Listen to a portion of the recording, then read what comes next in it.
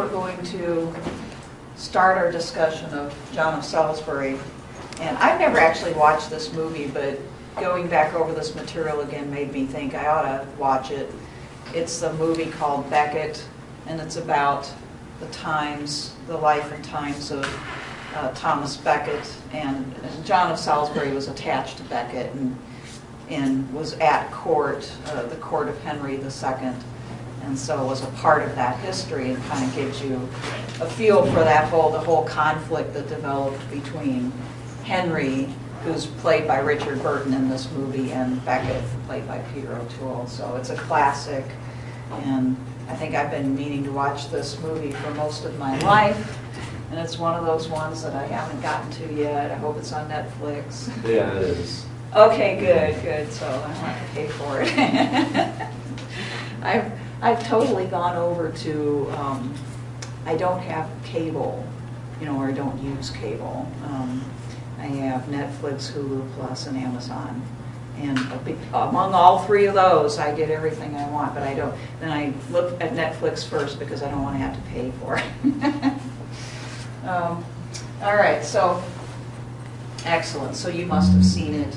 Oh, I'm pretty sure I saw it when I was going through just like the list of movies. I remember that picture of the cover. So Yeah, cool. Well, it sort of reminds me, the conflict that developed between Becket and Henry reminds me of the conflict that developed between Thomas More and Henry VIII much later on in the 16th century, which ended up, of course, with the split with the Catholic Church. And actually, we'll see, at this time there was some inkling of that. There was a split of sorts. It didn't amount to a complete break, but there was a struggle between church and state, so to speak, here. And this was a characteristic, and what I tried to make clear last time we met was it was a characteristic of the medieval scene, was a sort of constant power struggle between church and state. And so this is one dramatic example of it. But the writings that we have are from John of Salisbury, who was, as I said, attached to Becket at a certain point.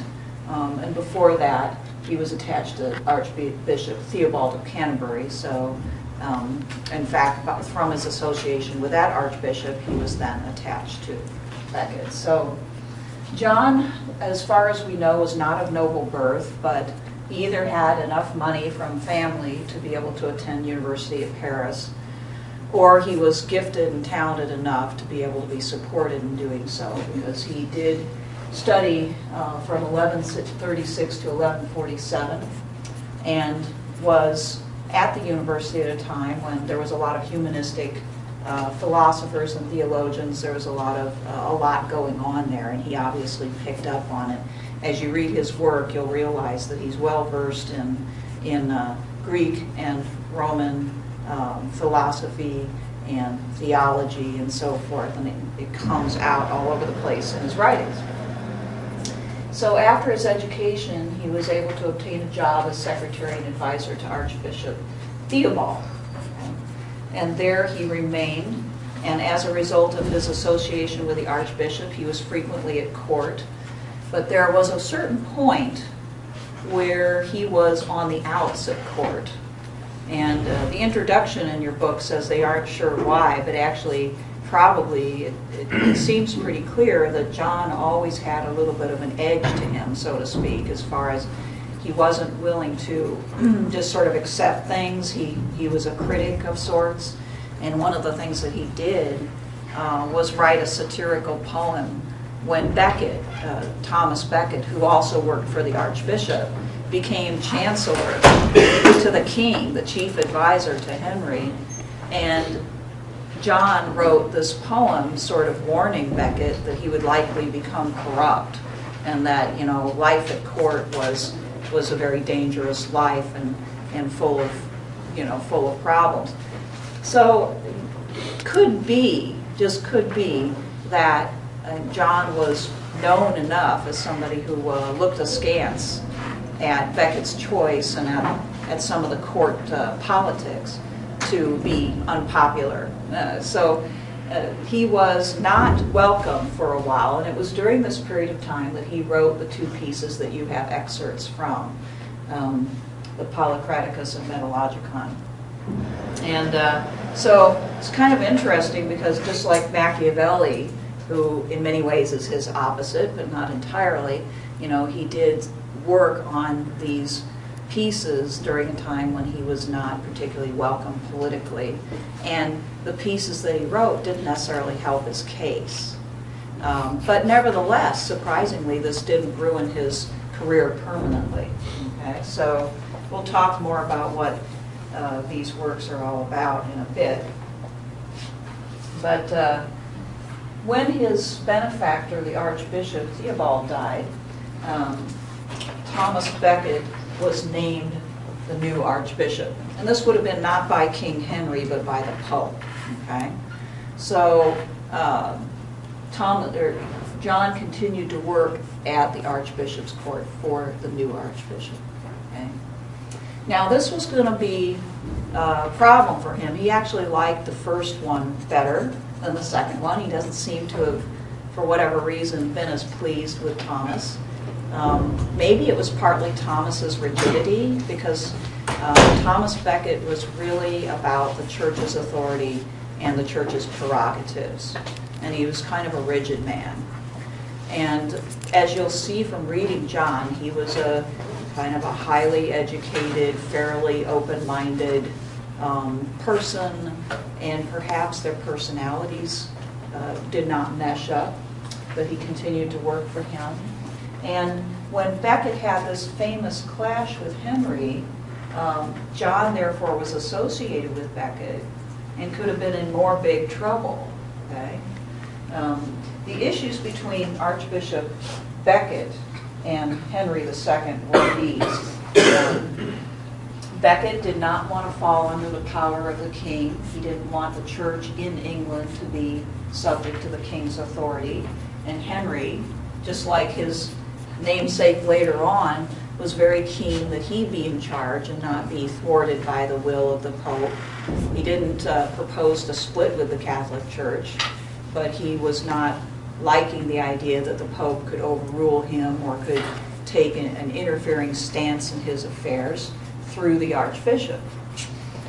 So there was that. Becket also wanted to collect taxes within the lands it owned for the church.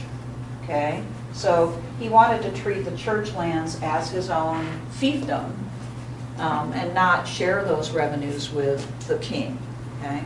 Saying that this is my land, this is the church's land, in other words, and we should keep the taxes that we raise from people who live there. And also, of course, he didn't want to allow jurisdiction in English courts when church officials were involved. So if church officials were charged, they should be charged by the church. They should be immune, in other words, from state prosecution, because in church lands, he felt that the church should be the one to, if they needed, prosecute and judge. Okay? So in other words, he wanted sovereignty, more or less, for the church in the areas that it owned, that it governed. And Henry, of course, didn't want to allow that, and I'm sure you can see why. You know, he's the sovereign. It's his country, right? So, you know, as I've told you many times, the church for a long time was a political as well as a spiritual entity. It had lands, it had power, and it had spiritual authority on its side. And oftentimes it took this attitude that, you know, what's ours is ours, and it's not under your jurisdiction. And furthermore, sometimes went farther than that, saying that you're under our jurisdiction. So there was a power clash between the two. And Henry, on his part, tried to weaken the English church's ties to Rome, tried to get the other church officials in England to side with him. Okay, so there was a battle going on for the hearts and minds of priests and, you know, bishops and so on and so forth, for which side would they go with. Okay, and so knowing that he was perhaps in danger, Thomas Becket, Archbishop Becket, fled to France where he was protected, and John went with him. And so they basically sought asylum there and obtained it. Okay? And from France, Becket continued to wage his little personal war with Henry, okay? Trying to get the clergy in England to side with him against the king, okay? And threatening them, and he did excommunicate many of them if they did not support his position about the church's power. Now, does everybody understand what the power of excommunication means? Okay, I mean, for the Catholic, excommunication means being cut off from God's grace. Basically, you can't receive communion, you can't receive confession, the sacrament of confession, etc. So you're just cut off. Okay, so this was a very powerful threat, and you can see the extent to which, you know, this was a pitched battle. On the other hand, Henry had the power of the sword, and so he was definitely threatening, you know, to actually kill some of these people. But instead, he ended up killing Becket. Becket was assassinated at a distance in 1170, which took care of the immediate threat of disorder for Henry, but made Becket a real hero amongst the clergy. Okay, so, and the Catholic Church canonized him because he was standing up for the prerogatives of the church against the king. Okay? So he was made a saint shortly after his death. Now, what's interesting to me, and I'm not sure I see a very good explanation for this, but just because Becket John was attached to Becket and fled with him, in other words, was associated very much with Becket, didn't mean that John was also either killed or exiled. Okay? Now, a truly Machiavellian ruler would probably do one or the other. Okay? But perhaps because John was never a great fan of Becket himself, I don't know. But anyway, he was allowed back into England, and not only that, but he continued to work for the church and was eventually allowed to be appointed bishop. Now, of course, he was appointed by the church and not by the king, although the king would have liked to have had the power to do that. Okay? But nevertheless, the king allowed these things to happen. So that's kind of interesting. Despite his association with Becket, and also despite his writings, which were somewhat critical of the type of power that Henry wielded, as we'll see. Not so much in Metallogicon. We see more like his personality and the way that he thinks, but in Polycraticus, which is about, you know, his political thought, we see he has pretty high expectations for rulers, and he doesn't want rulers to wield their power just because they have it, but legitimately and with certain virtues. So, you know, Henry might not have measured up to his standards. Okay. So we have these two excerpts. Metallogicon means about learning or about wisdom. Polycraticus can have two meanings, which is kind of interesting. Just kind of like Thomas More's book, Utopia, can mean happy place and no place. Right? Polycraticus can mean many rule, which might imply the people rule, or it can mean the many types of regimes or ways of rule. And maybe John meant for there to be a double meaning there, because though he doesn't advocate democracy, in that work he does advocate ruling for the people and a different view of what government is for, that it should be for the welfare of the people. And so you have to wonder about his choice of titles. Any questions about the history, the background going on at this time? I like it. I like to talk about it a little bit because it does demonstrate that, I don't know, sometimes I think students are taught the church reigned supreme throughout the Middle Ages and told kings what to do, and that's just not true. They were always butting heads. and kings never did appreciate, the church attempting to interfere. They did take it seriously, and they took excommunication seriously in a lot of cases, but they still fought back against too much church interference, and the church very much tried to have as much of its own sway as possible too. So this constant butting of heads is partly what led later on to this clear distinction between church and state, between religion and politics. It took the Protestant Reformation for us to get more of a notion of the separation of church and state going, and it took a long, long time to go that far.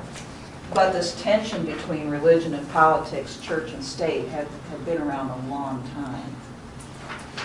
So we have a short excerpt from Metallogicon. And first, before we get into it at all, I just wanted to ask you what your general impressions were of this work. What kind of a man does he seem to be when you read this? Religious, secular, smart, pious. This was written in the 12th century. Was there anything kind of surprising about it for you that kind of leaped out there? And remember that, the Middle Ages was, the early Middle Ages were the Dark Ages, so to speak. After the Roman Empire crumbled at first, it was returned to the barbarians, basically. And there wasn't much in the way of literacy, the economy collapsed and so forth. But as these kingdoms began to consolidate, they began to consolidate in wealth and power. And by the time we get to the late Middle Ages, you have great courts, you have people of great learning, you've got the rediscovery of the Greek and Roman classics, right? You have the universities, the University of Paris, where he went to, for instance. So he had at his disposal, through his education and his associations, a lot of resources. Okay? So I would expect it would come as kind of a surprise to you that somebody from this time period could be this sophisticated and highly educated, because the writing is quite clearly it's the 12th century, but he's writing as a humanist, basically. He's very well informed by philosophy. He's obviously what we call, I'm going to mess up the term, but he's syncretistic, I think is the term. He takes both theology and philosophy and even ancient religions and mixes them all together. Okay? And that was that way of thinking and writing you can find from this point on, amongst other ways. Okay?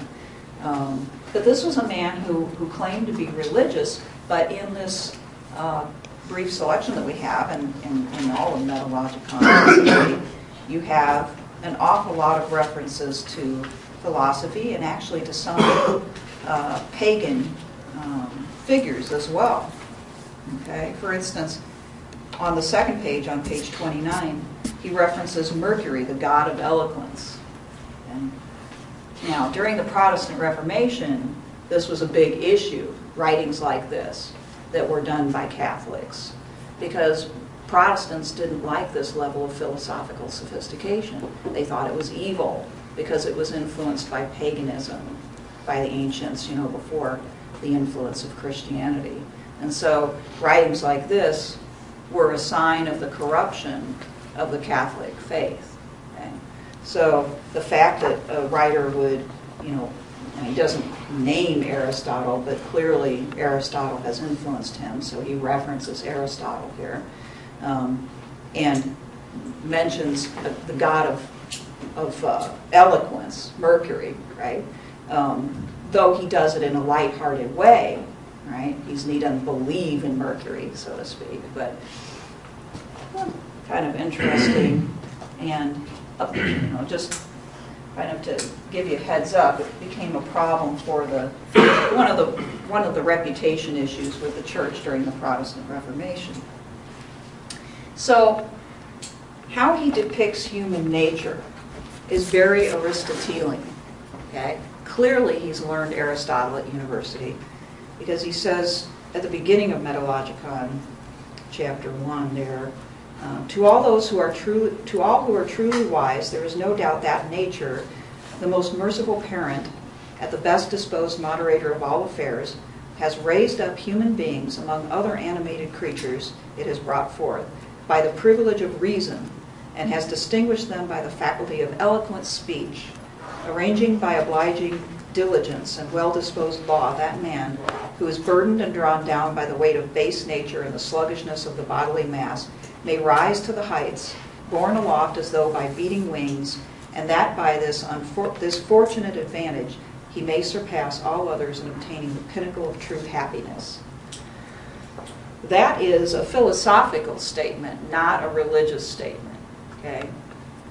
It's basically Aristotelian. He's saying that we are distinguished from the brute creatures by our reason and our eloquent speech. That we, and there's a little bit of Plato in here too, because our bodily mass can drag us down, but we are lifted up or made better by our reason and our speech. This is what can lift us up and make us different from and surpass the animals. Okay? What is not there is a pious statement about how only God's grace can possibly save us from our horrible sinful nature, okay? Which is something that you hear much more of a little later on from Catholic thinkers and then from Protestant thinkers. He says, therefore, while grace makes nature fertile, natural reason watches over the investigations and examination of various matters, searches the inner depths of nature, and measures the fruits and accomplishments of individual persons, and by the love of goodness innate in everyone, not original sin is emphasized, but the love of goodness innate in everyone. Urged along by one's natural appetites, reason strives entirely or above all else for that which seems to be well suited to taking hold of true happiness. So reason can be the path to happiness, which is the ancient path. Okay? Since no one who is unaware of communal life or who stands outside society can ever even conceive of true happiness, whoever attacks that which brings about the unification and fostering of the right of human society would seem to obstruct everyone's path to the attainment of happiness. And the route to peace is so blocked that the depths of nature combine to incite the destruction of the world. So human society, okay, is the path to happiness. And it's the right of all people. We are social creatures. Another Aristotelian teaching. All right, so reason and speech make us better than the animals. The highest pursuit for human beings is virtue. And while this goes along with the Christian view, you know, that a Christian ought to pursue righteousness, his writing indicates that it's through our own human efforts that we can attain virtue. So he's highly influencing. Remember that, you know, Augustine said, you know, beware of philosophy, because philosophy will make you arrogant and think that you can solve, you know, your problems on your own. And here we have John of Salisbury sort of doing that, basically. He leans towards philosophy and towards the idea that we can indeed do a lot for ourselves. He's not denying that God is ultimately at the bottom of things, that God is what we ultimately can find through the pursuit of reason and virtue. But there's no emphasis on only through belief can we be saved. Okay, and that's kind of interesting. At the bottom of page 28, let's see. He says, for those who are blessed without the merits of virtue do not so much attain to it by themselves as are carried off to it. Consequently, I do not marvel enough, because I cannot, at what is intended by someone who denies that eloquent speech is to be studied and who asserts it to arise from nature as a gift to those who are not mute, just as sight is a gift to those who are not blind, or hearing to those who are not deaf, etc. So he begins to speak of eloquent speech and the gift of eloquent speech, allowing us this path to virtue. It's the path that grace, he says, has provided, which would be a reference to God's grace. In other words, God has given us reason and eloquent speech, which has allowed us this path to virtue and happiness. Okay? So that's how he brings together God and philosophy. Okay? So you find God in a few places here. He discusses, for instance, the creative Trinity and the one and true God, who has ordered the parts of the universe for the sake of a more firmly joined connection and protective charity.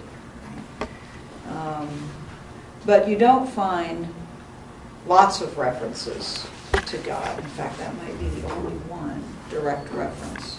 Do you find any scripture quotations? Would you expect to? Yeah. Isn't that interesting? There aren't any in this particular excerpt, anyway. And throughout the work, it is not emphasized. Okay? Later on, other thinkers, taking the opposite point of view, pretty much relied on Scripture. Okay? There were two ways of dealing with the subject matter. Okay? One was John's way, and the other was to rely heavily on Scripture. And then there's a third way, which is Thomas Aquinas' way, which we'll deal with next week, which does try to evenly balance the two. Okay? Thomas Aquinas was about 50-50. He claimed that if the two clashed, theology trumped philosophy. But he also claimed that rightly understood, philosophy couldn't do that, couldn't clash with it, because rightly understood, it shouldn't, because God made the world in a certain way to be understood by people, okay, not to fool people. So,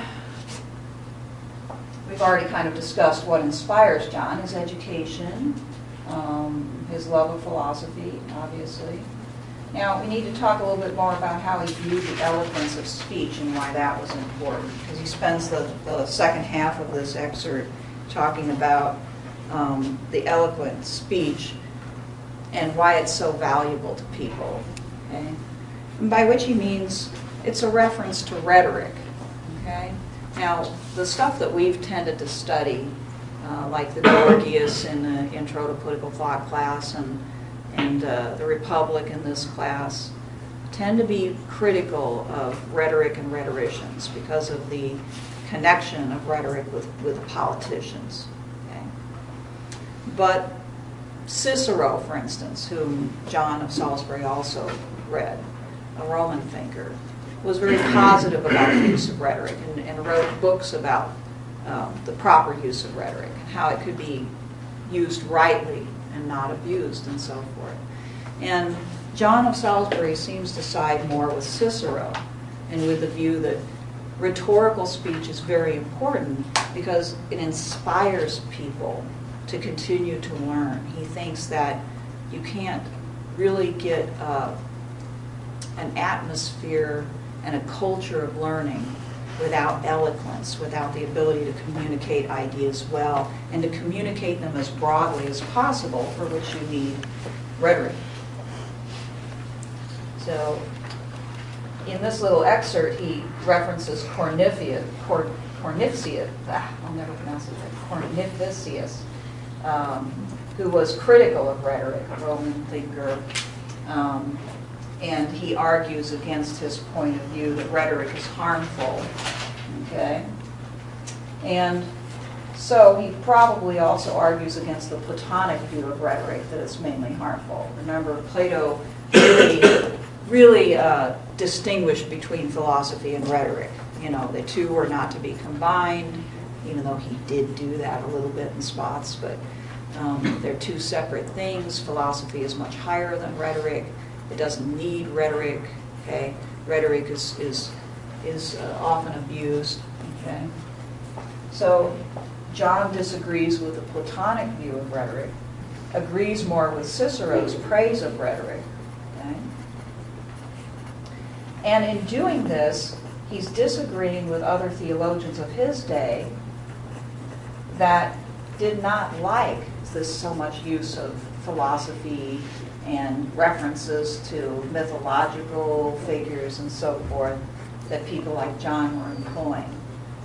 So he reveals the clash between his way of doing things and the more strict sort of doer approach to theology that existed too at the same time. Okay?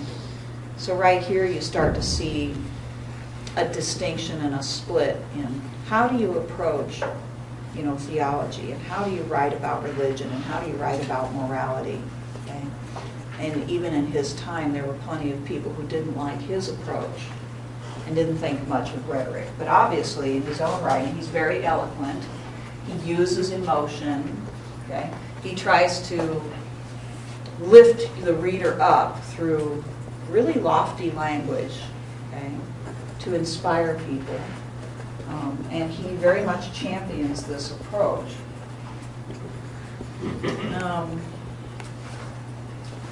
So he says on page 29, he who excludes the lessons of eloquence from the study of philosophy begrudges philology, which is the study of the classical languages and the classics. Okay? Begrudges philology to Mercury, the god of eloquence, and tears Mercury from the embrace of philology. And although he may seem only to persecute eloquent speech, he disrupts all liberal studies. He assails all the works of every one of the philosophers. He breaks apart the covenant of human society, and he leaves behind no opportunity for charity or reciprocity of duties. Wow. Kind of hard to figure out exactly what he's saying there, isn't it? I think he sees some of these more rigid people who want to be in their scholarship, be very obscure, for instance, to be very rigid in their approach, to not be eloquent, okay? Just as in our own day, there are certain scholars who write articles that are pretty much incomprehensible, right? Because they use an excessive amount of scholarly jargon. And so they exclude so many people from their scholarship, and they write only for a few. And the discussions about those ideas are very dry and not terribly inspiring. Okay? In the same way, I think John is targeting theologians of his day who have the same attitude. This is not for people. This is for the few. This is a serious matter that needs to be discussed in this, very rigid kind of formulaic way. Okay? And excluded a lot of people, even very literate people, from discussions about theology and about morality. So he's basically saying this attitude works against really human society itself, because you're excluding people and you're not spreading learning and you're not inspiring people. Okay? So it's a very different attitude. He says human beings become beasts if they are deprived of the gift of speech granted to them, and their cities would seem rather like enclosures for livestock than assemblies of human beings joined together by a certain covenant, so that by its law they may live according to the shared duties and reciprocal friendship with one another. Okay? That's another reference to the Aristotelian teaching, in this case on friendship. In order to have true friendship and to have true citizenship, you have to have common values and common understanding. In order to do that, you have to have as much common education, common knowledge as possible. So if you have an elite that sort of locks up knowledge and makes it incomprehensible or makes it unattractive, then a lot of humanity, again, is not lifted up, is not happy, is not really fully human. So he's a humanist, a very, very early humanist. who thinks that learning needs to be more widespread and can be, and perhaps through his own experience, because he was not, as I said, a member of the noble class, and yet somehow he managed to get an education and become influential anyway.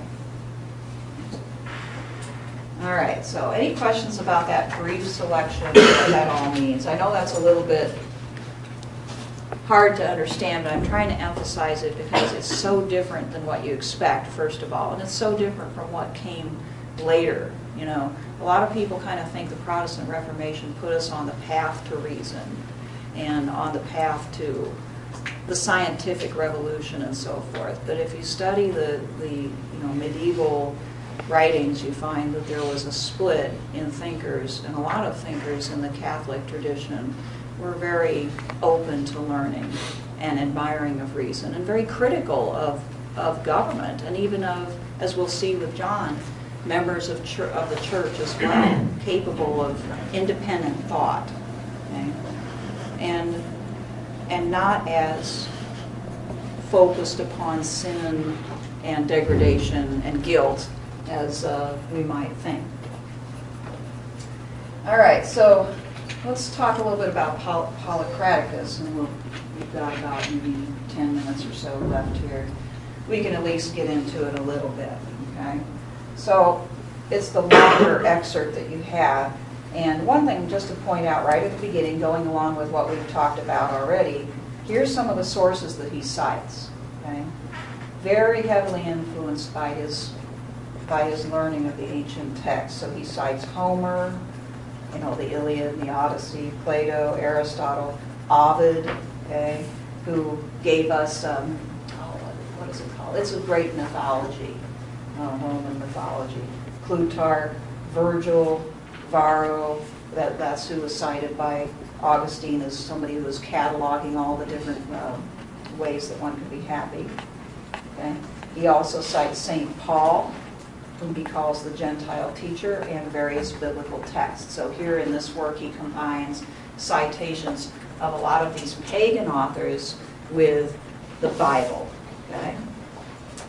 Also to note, just so that you understand, he uses the term republic, but in this translation he's just referring to government.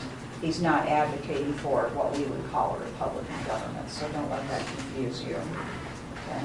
He does believe that government should be for the people's welfare. But that doesn't mean that people are represented directly necessarily. Okay?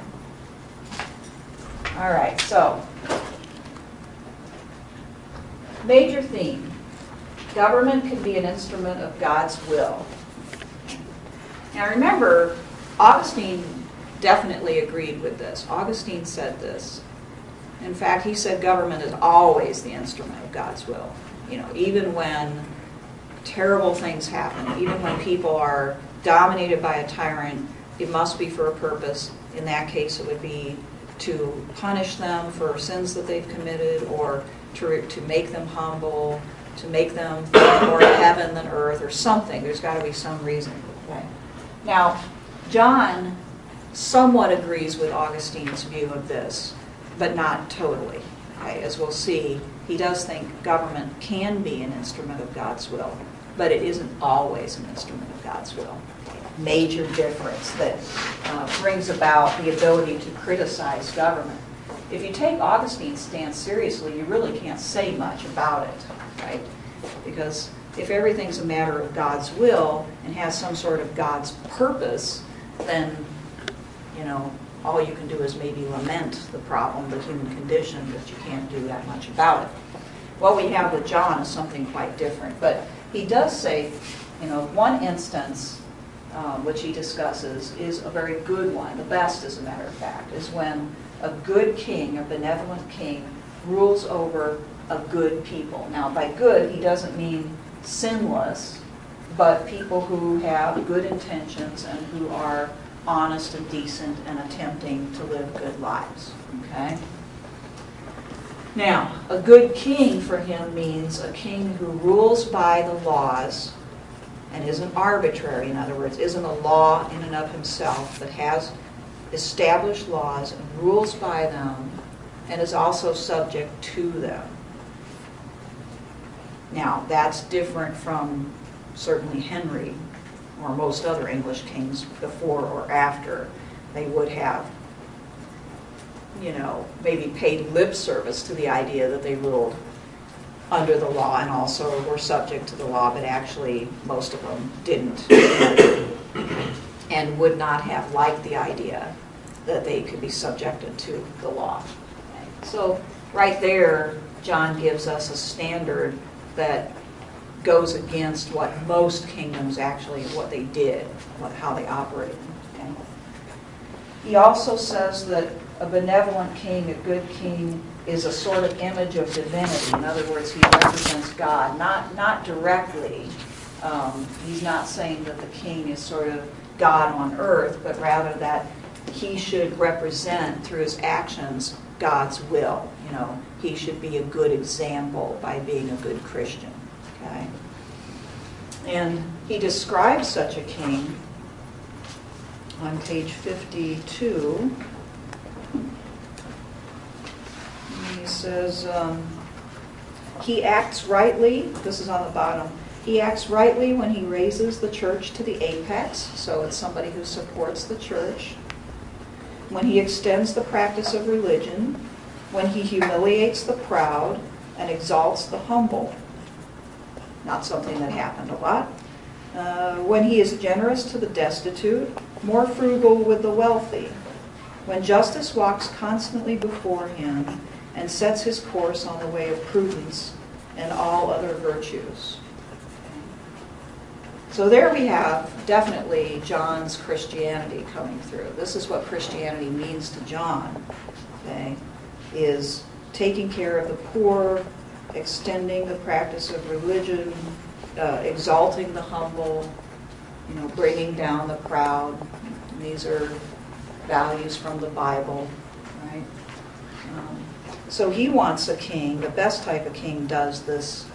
Now, some of them did some of it some of the time, but it would be hard to find a king who did all of these things all of the time. So this is a pretty high standard.